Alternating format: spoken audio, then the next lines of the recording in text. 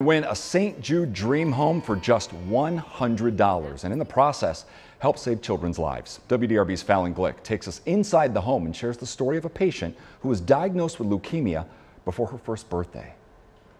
3, 2, 1, yay!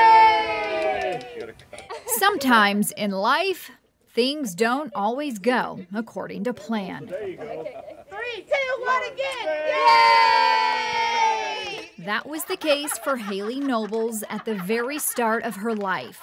She just started walking, and we noticed that she stopped walking because you can tell that she was in pain, and we just really didn't know what was going on. I was like 11 months when I got diagnosed with AML, which is acute myeloid leukemia. She went to St. Jude for treatment. Then when she was 2 years old, she relapsed. So back to St. Jude they went.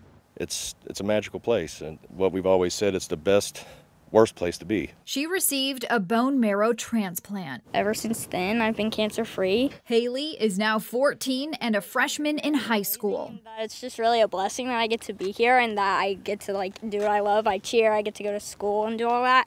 And it's just really awesome to think that I overcame that, and a lot of people don't get the chance to do that or a second chance at life like that. She has that second chance at life because of fundraising efforts like the St. Jude Dream Home giveaway.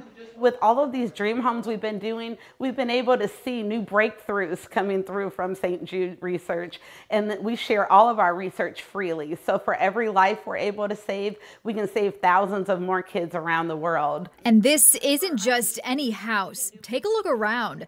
A sitting room, an office, cozy living room, kitchen, loft, 2.5 bathrooms, 4 bedrooms, and look at that closet in the primary bedroom.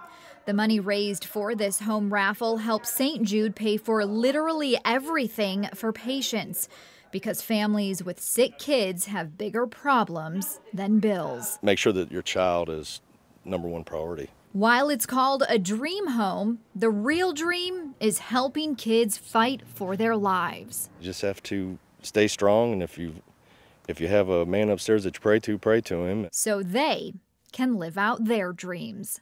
They saved Haley, and we'll give until the day we can't give anymore. With photojournalist Brian Manuel, Fallon Glick, WDRB News.